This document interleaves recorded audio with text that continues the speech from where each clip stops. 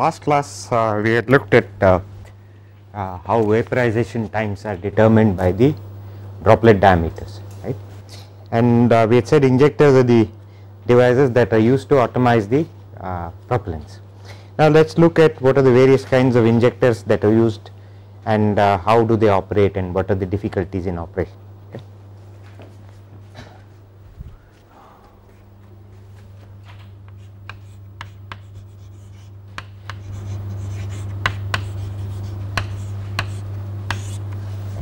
Now injectors are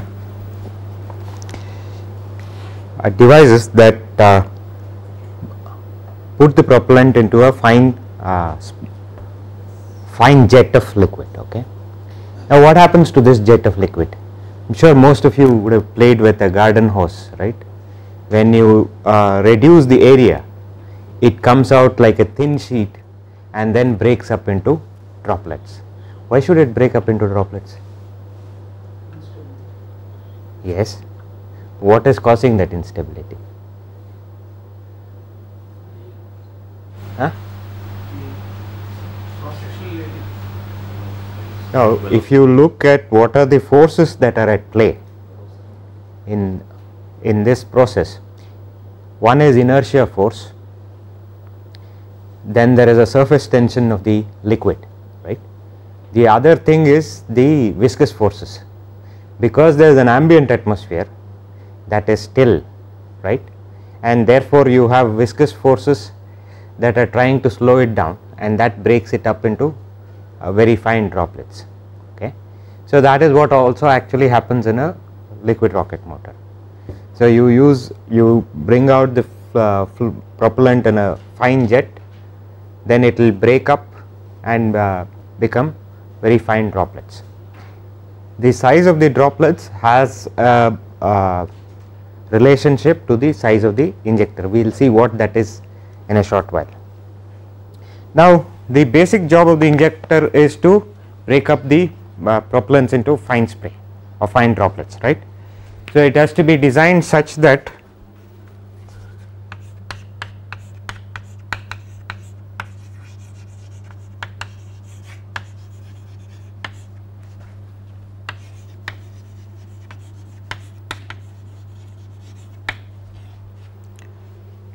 firstly we need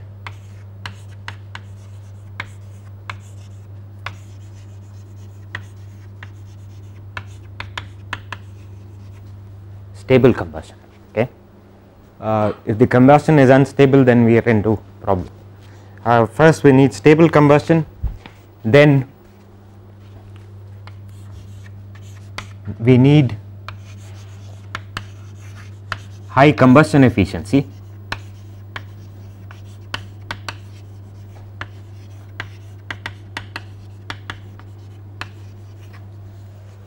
that is we are looking at excess of 92%. If the combustion efficiency is small, although we are using propellants, we are not getting a maximum benefit out of it, only a fraction of it is being utilized.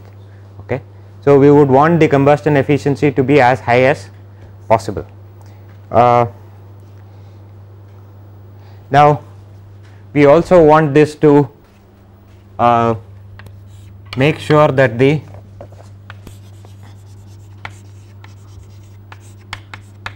combustion chamber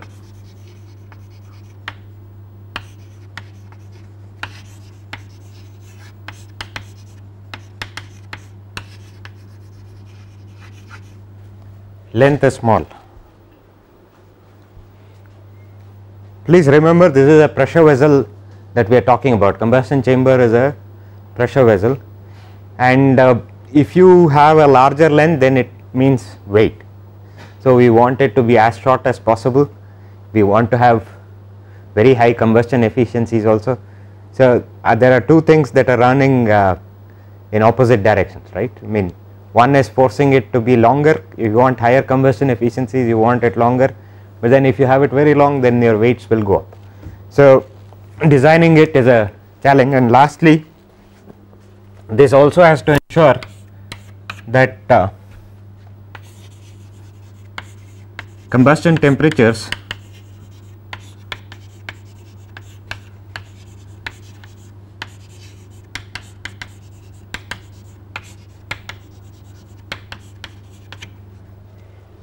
What do we mean by this? There is a spray that is there. We don't want any kind of hot spots. Okay, we don't want some places to be very hot, then the other places to be not so hot, because that would in turn mean that the cooling problem becomes more acute in some region and the motor might give way in some portion. Okay, so we do not want that, and therefore we want the combustion temperature to be within limits. This is in some sense, if some of you have studied aircraft engines, there is something called as pattern factor, which is talked about in gas turbine combustors also. At the end of it, you want a nearly uniform distribution, because then you are feeding it into the turbine, you do not want hot spots there. So all these things needs to be ensured by a proper injector design. Now let us look at the different kinds of injectors that are used in the industry for this purpose.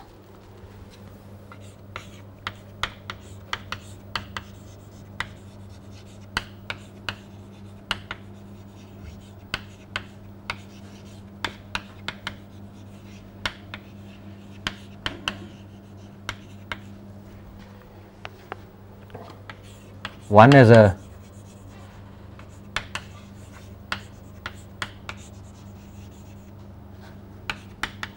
straight hole injector, then there are swirl injectors. Okay. Now in the straight hole injectors there are three types. One is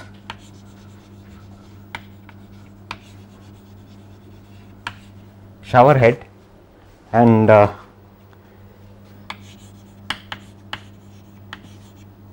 unlike and unlike impinging,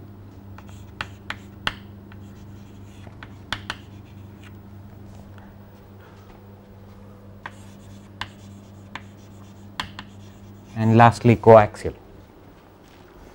Let us look at how these are.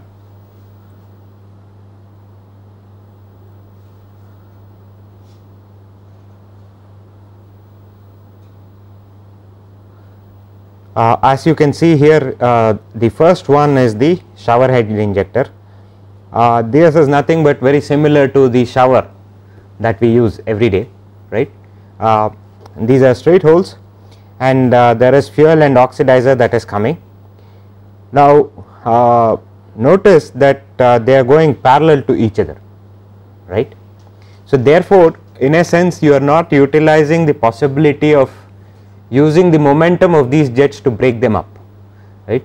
One is, as I said, if you push a jet into quiescent air, there is viscous forces, inertia forces, and surface tension. These interact and make it into fine droplets.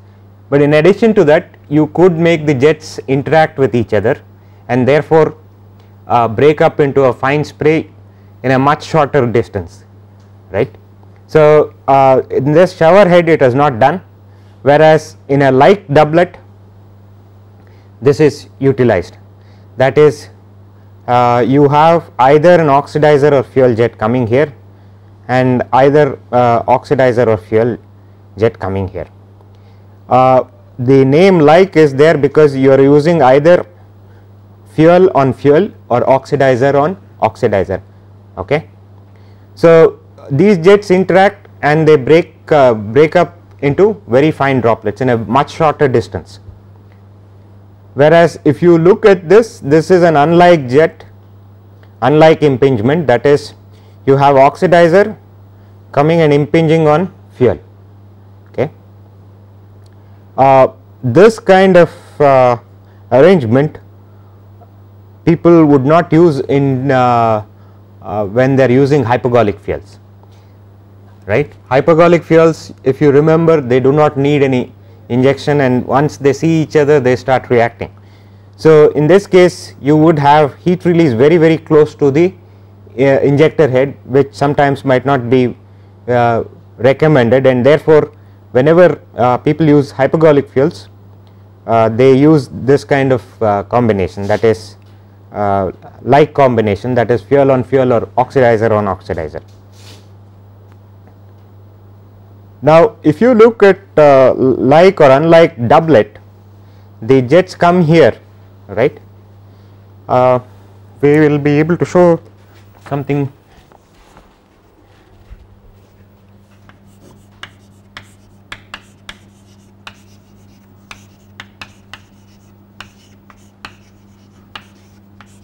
If you take a look at like or unlike doublet, it is something like this.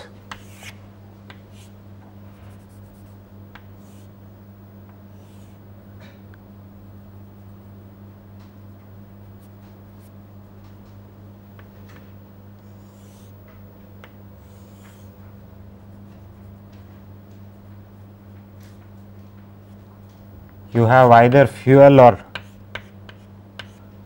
oxidizer coming here, and either fuel or oxidizer coming in here, right. If you look at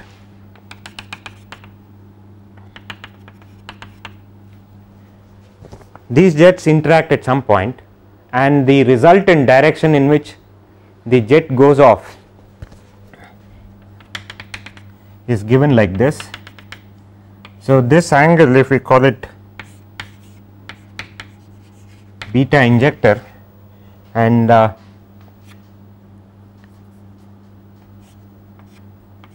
this let us say this is alpha f, alpha ox,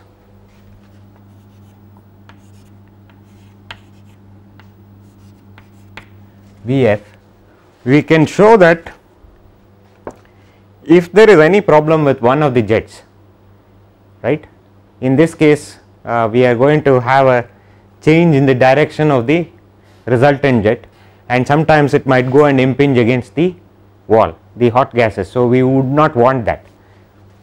So, if we calculate the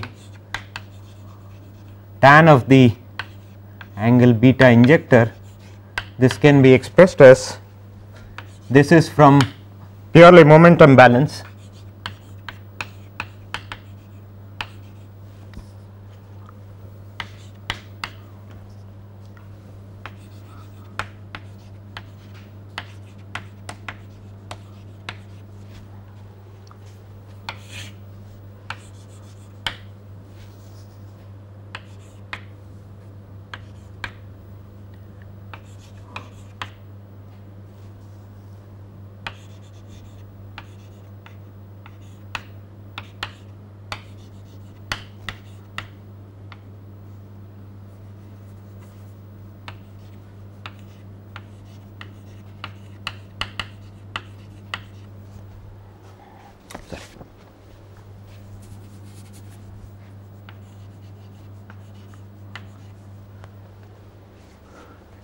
now if due to any reason the mass flow rate or one of the parameters of one of the jets varies, then the resultant direction will also change, which is not a very good thing, right.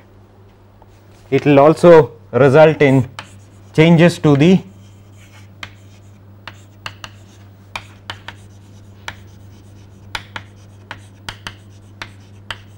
mixture ratio.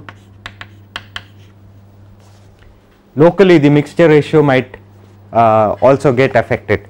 We do not want that, and therefore use of an unlike triplet as shown here is more recommended. In this case the direction does not change, and it is more robust, and you also can use something like an unlike pentad as shown here. That is, we are only seeing a section here which will show 3, there will be one more on the 2 more on the either side. Okay. In addition to this, we have looked at shower head and like and unlike impinging. I said there are coaxial injectors, which is shown here. Coaxial injectors are typically used for cases where you have liquid oxygen and liquid hydrogen, because if you remember, hydrogen would already be a gas. So then it is easier to have this kind of injectors wherein it is coaxial. You will have the liquid in the core and the gas on the periphery. You could also swirl it, the inner fluid, that is the liquid, and you will get a swirl injector. So coaxial injectors, you will have many of these repeated, right. There each is one unit and you can repeat it to get your overall injector. Now let us look at the various advantages and disadvantages of these injectors. Firstly, let us take the shower head.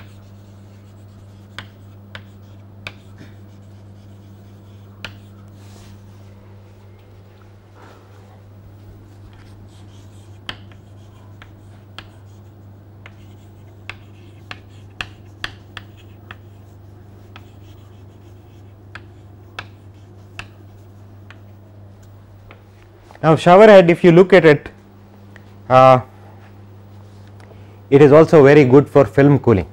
Remember, we probably are going to use film cooling because you need a layer of fuel on the walls, injected on the walls. It is easier to get that with a shower head, but as I said, we are not using the momentum of the jets to break up into very fine droplets. So the atomization is poor, and hence it will require a very large volume for combustion chamber design. So although this is good for film cooling,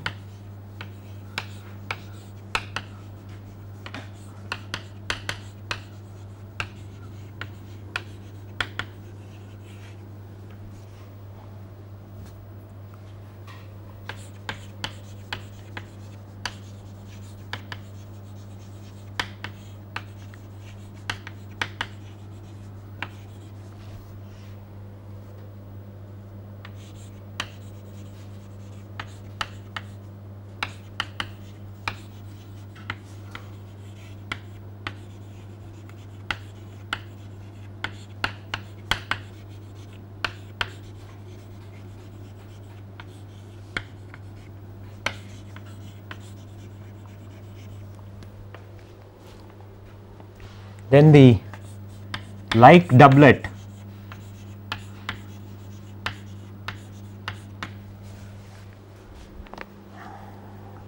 right. In this case the mixing is a lot better because you are using the momentum of the jets to break them up. So it also leads to stabler combustion, and the volume of the combustion chamber is also very small.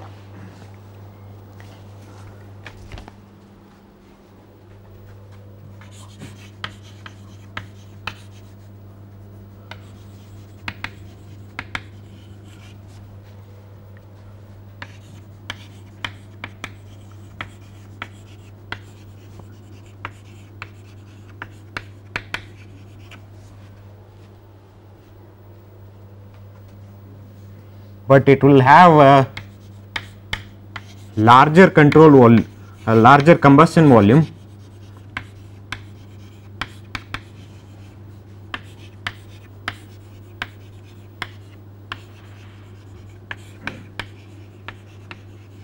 compared to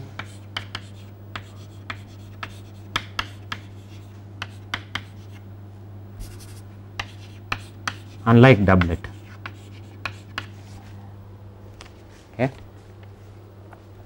But it is also very simple to design the manifold. We will see what is the manifold in a short time.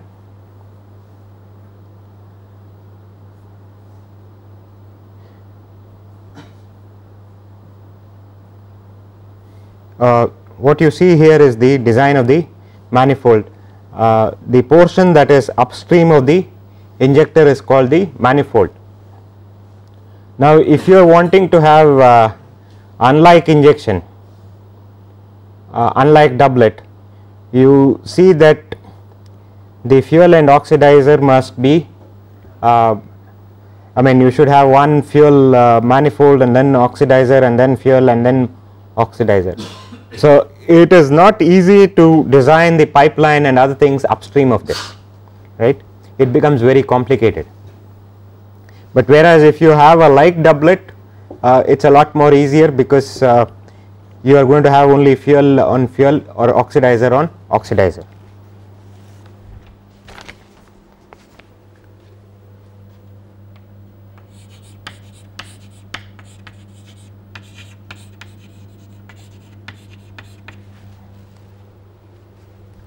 This has very good mixing.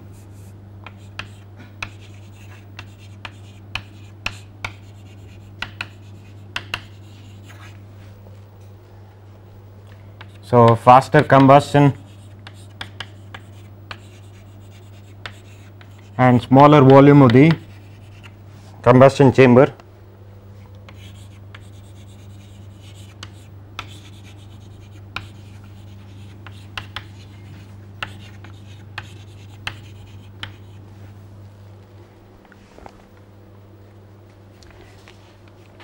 It is also not very difficult to design this manifold, but as we said earlier, we should not be using this when we are using hypergolic fluids.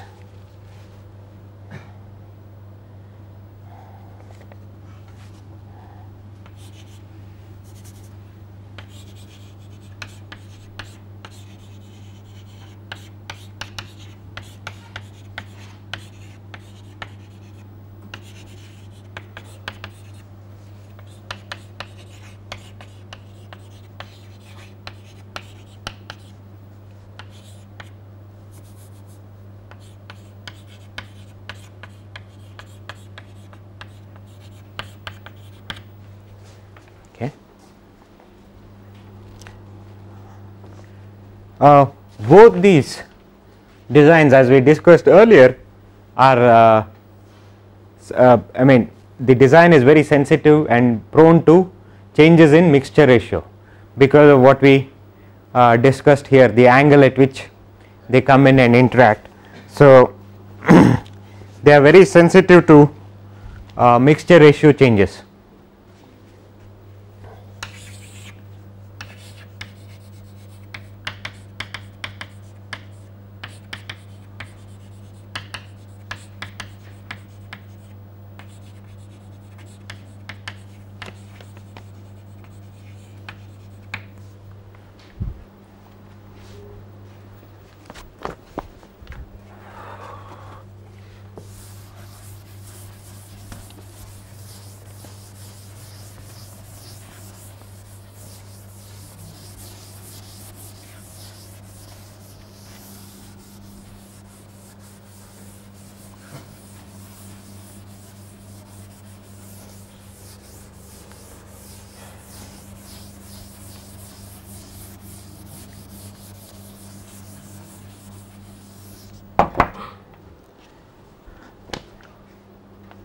If you take a look at what unlike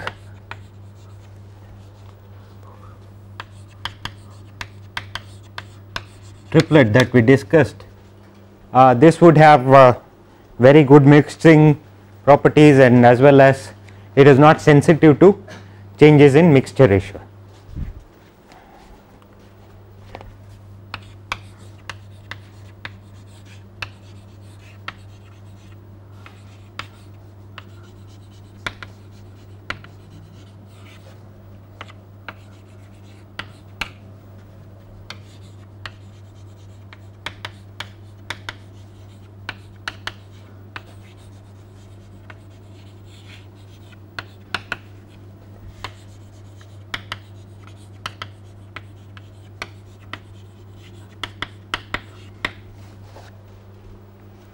But the design of the manifold could be a lot more troublesome in this, because you want fuel, oxidizer, and then again fuel. So,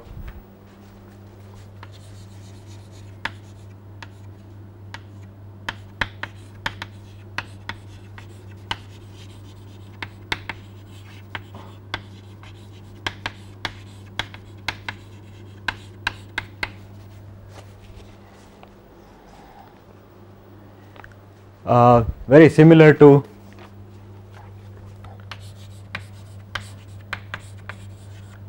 unlike pentad, is also very similar to this. Okay. Then lastly, the swirl burner.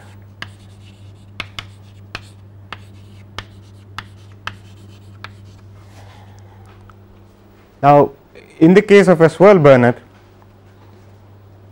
it is probably going to be very difficult to use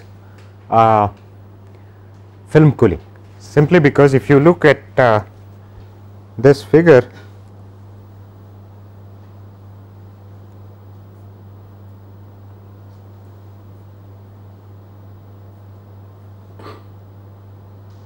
here, as I said earlier, there are going to be a number of elements of this.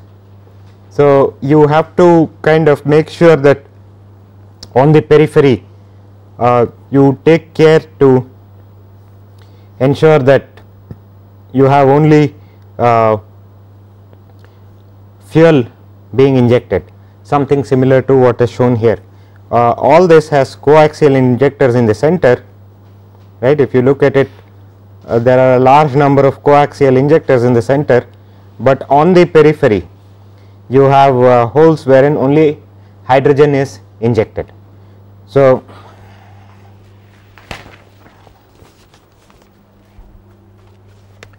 this will have good mixing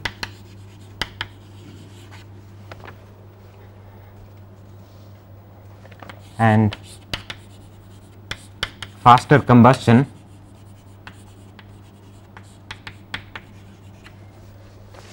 but it might have issues with film cooling.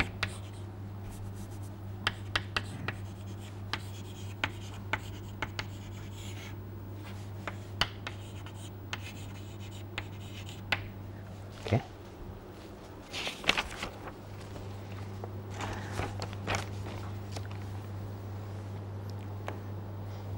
Now, all these injectors, one of the troublesome issues with liquid rocket engines is, if you look at a liquid rocket engine, it is very manufacturing intensive. It has firstly, it has if you are looking at turbo pump fed systems, you have to design pumps, you have to design turbines and all that. There are a lot more moving parts firstly, and if you come to the thrust chamber or the combustor itself, the design is very intensive in terms of manufacturing. If you have cooling, regenerative cooling, then those coolant tubes need to be very carefully done. Manufacturing is a very critical thing there, because you are looking at very fine tube sizes, and the tolerances that you can give is not very large. So, it really you need to have very good manufacturing skills in order to make sure that you have a very good liquid rocket system. If you look at the injectors also, all of them are very small holes, and you need to take special care to ensure that the design is very good, right. One of the things that people take care is what should be the L/D ratio, length to diameter of each injector. It is typically something between 4 to 5, and you need to ensure on the manifold side, right. Manifold side, it has a manifold side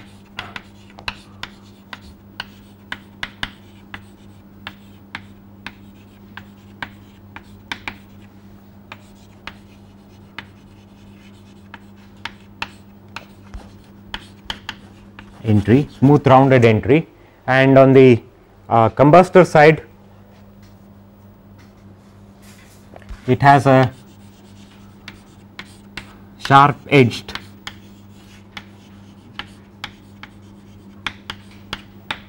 exit. Now, one of the troubles is, if you look at how to make this rocket motor, right, there are some designs which allow you to make the injector first and then weld the entire injector plate to the manifold. Such designs are called accessible, and there are designs wherein in this case accessible design you can remove whatever burrs that are there due to manufacturing before you finally weld it. But if there are burrs that are there on the injector, right, then the mass flow rate of one particular injector might change. So that creates a problem in the functioning, right, and that needs to be taken care of. So that is why I said manufacturing is a big problem in terms of liquid rocket motors. So there are three kinds of injector heads. One is accessible, that is you can make the injector head and then weld it onto the rest of the motor. So both sides you can now see and remove the burrs that are there on while manufacturing this. That is possible in this. There are semi accessible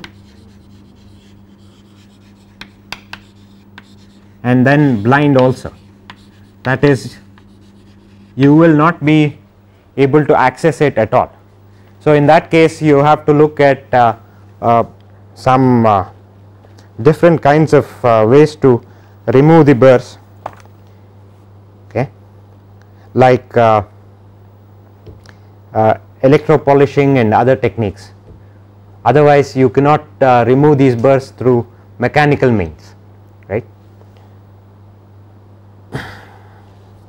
Okay, now we have kind of understood how injectors work, and we also know what is the mass flow rate expression for mass flow rate through an injector. We had said that m dot is equal to CD into A injector under root 2 rho L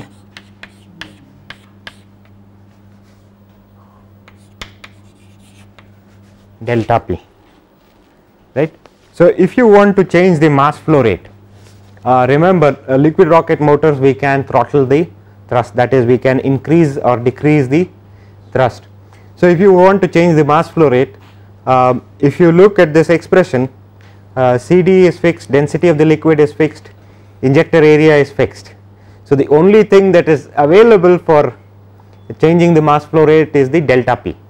So therefore you can change the upstream pressure of the combustor, that is the manifold pressure, and get a higher or lower injector delta P across the injector and get the required mass flow rate through the injector. But while doing that, one needs to be a little more careful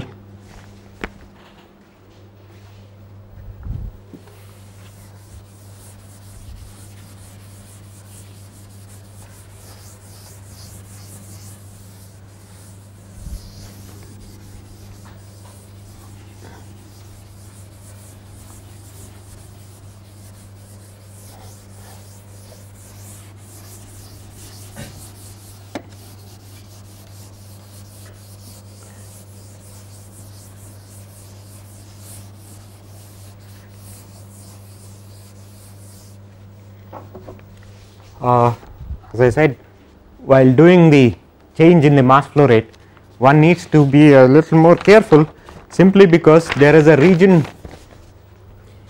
wherein the CD, the coefficient of discharge, if we plot the delta P across the injector and CD, coefficient of discharge, the coefficient of discharge remains constant over some region and then drops and then goes like this, like, right. But there is no guarantee that if you are reducing the delta P injector, it might follow the same path, okay. It could follow a different path, something like this,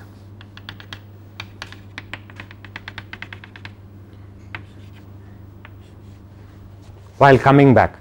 this is known as hysteresis.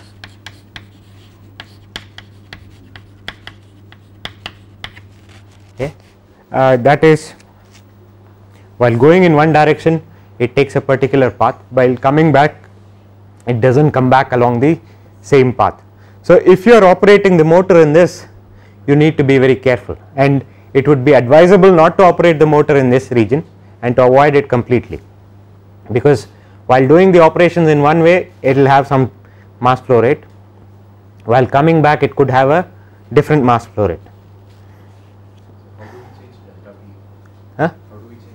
Delta P you can change by either changing the pump output pressure.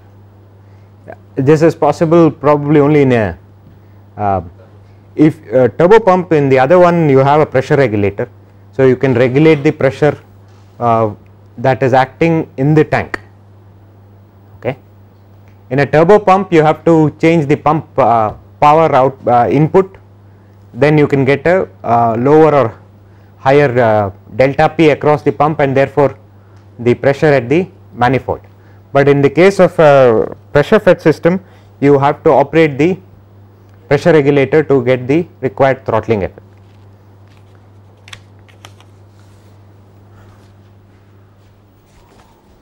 Partly this happens because if you look at it, the fluid is going through a path, right. There could be flow separation and other things. Now, if you are reducing the injector pressure, the processes might not, the flow separation process might not follow the same path while you are coming back, right, and that is why this kind of hysteresis is observed. So, we have now learnt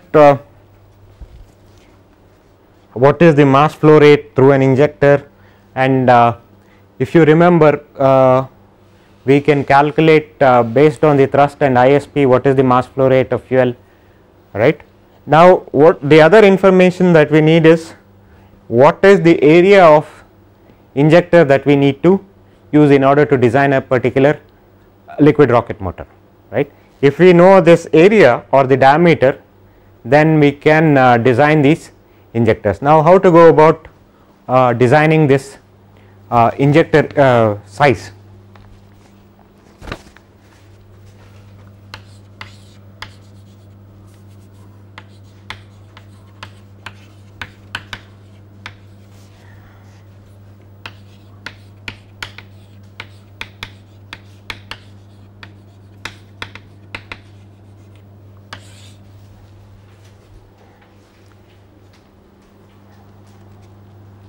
Now, as I said earlier, if you look at what are the things that control the droplet size, one is the injector diameter and the other is the interplay between inertia forces, viscous forces and surface tension. Okay. So, if you put this down in terms of non-dimensional numbers, then the non-dimensional numbers that are of relevance here would be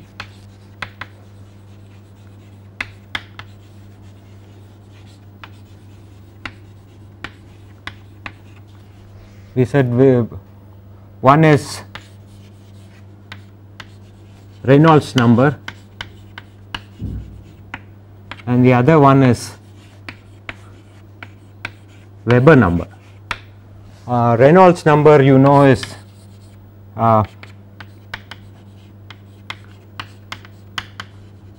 inertia force by viscous force. Similarly, the Weber number can be defined as ratio of inertia to surface tension.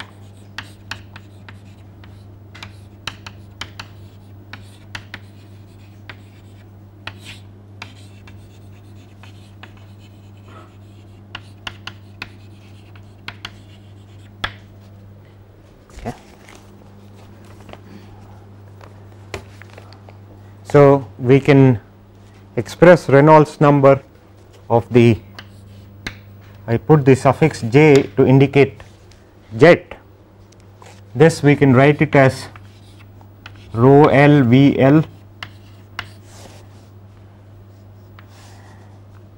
rho L V J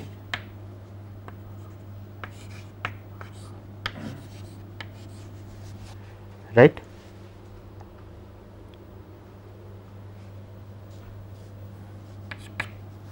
Then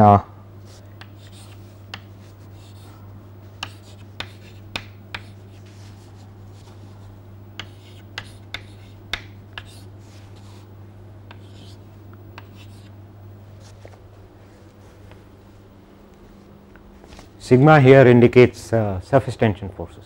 Okay. So, using this we can come up with an expression for something known as Sauter mean diameter to the jet diameter.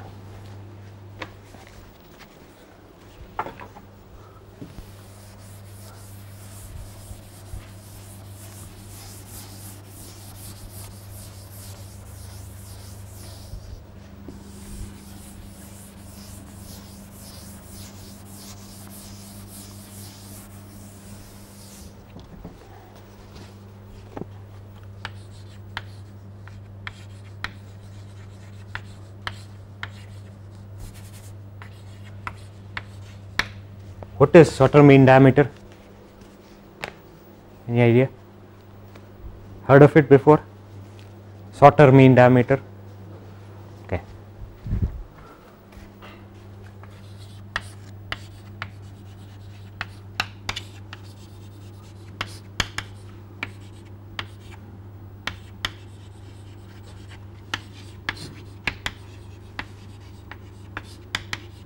Sauter mean diameter is nothing but the ratio of volume to surface area. Okay. If you take that ratio, you will get the dimension as 1 meter. So, that is something that is used, ratio of volume to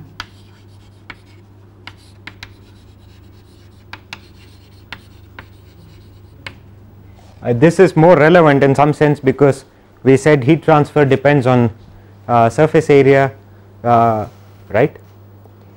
Larger the surface area, then better will be the heat transfer. So, surface area to volume is what is known as Sauter mean diameter, and this dSmd by dJ is given as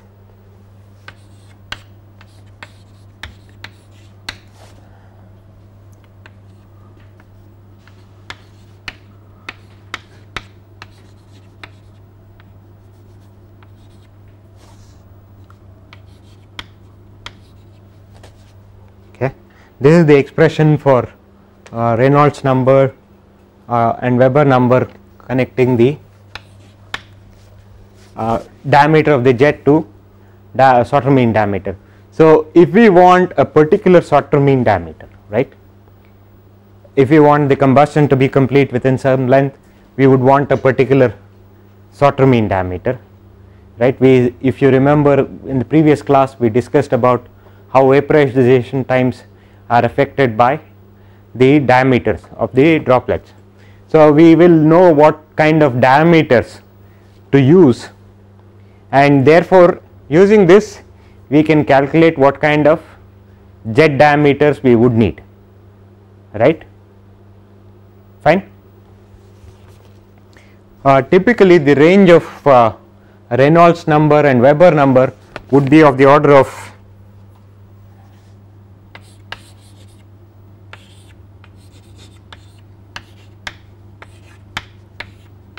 for rocket engines 10 power 5 to 10 power 6. So, we would get dSmd to be approximately equal to something like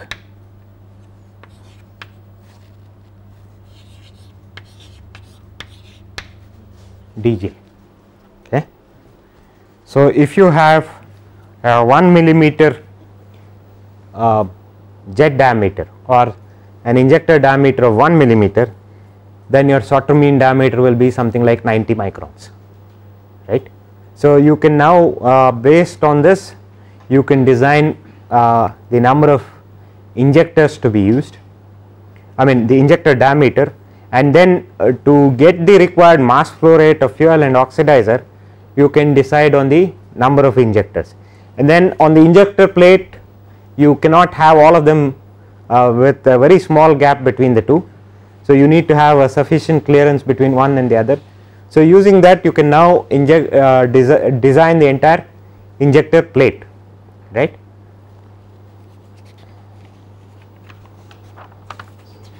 Yeah. You told that when the jets are interacting, they come at an angle and they diverge at an angle. So they do not diverge at an angle, the resultant jet will go at an angle. Go at an angle. So where do we exactly take the diameter of the jet? Which diameter? DJ you are talking about. DJ is nothing but, we are simply assuming DJ is nothing but equal to the injector diameter. Okay. So we have now learnt how to design the injector. Now the only part that is remaining is how to size the entire engine, right. I said we can now using this design the injector diameter and the number of injectors and how to arrange them and all that. So we now can design the overall thrust chamber.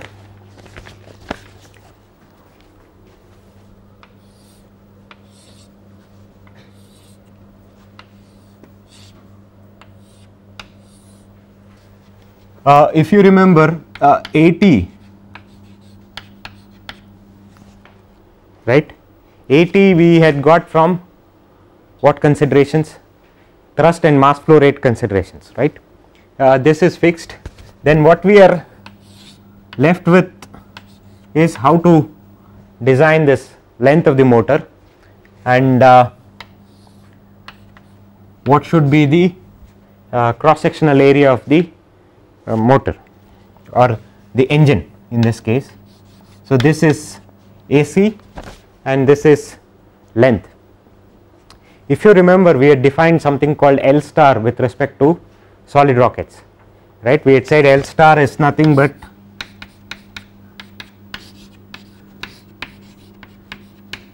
Vc by AT. So this L is very similar to this. Now one way to look at this L is the gases will have some mean velocity, let us call that as u mean. So L star should be greater than u mean into time of vaporization, right. If we have to have, we discussed this in the previous class that the vaporization time is probably the slowest process is the vaporization process and this is the time that will be the largest, other times are smaller than this. So if you design a motor such that L star is greater than this, then you are going to have a chamber wherein the combustion is going to be nearly complete. Okay. So we have now looked at what is the length. Now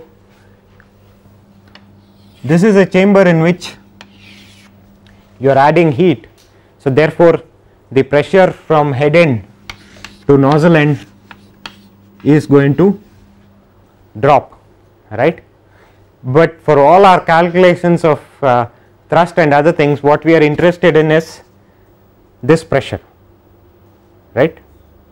This is the pressure that if you look at the thrust equation PC80 CF PC80, right, this is the one that governs this. So we need to ensure that the pressure drop from the head end to the nozzle end is as small as possible, right. So then this sizing needs to be also done. Primarily this AC is determined on how many injectors and how do we house them, that is the one that drives how we choose AC. Okay. So if we have different AC by 80,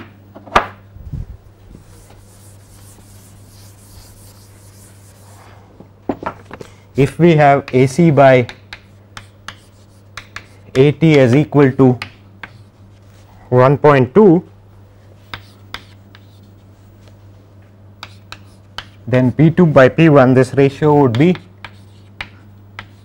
0.85, and if we have AC by AT is equal to 3,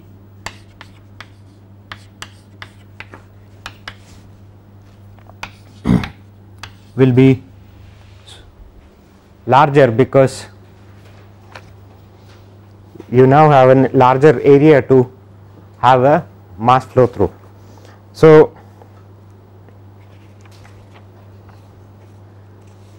with this we complete our discussions on liquid rocket motors, right. We have learned how to go about designing pressure fed systems, pump fed systems, and then also how to look at what is the droplet size, and also look at what is the length of the combustion chamber we need to have. Okay. This finishes our discussions on liquid rocket motors. In the next classes we will look at hybrid rocket motors. Okay. Thank you.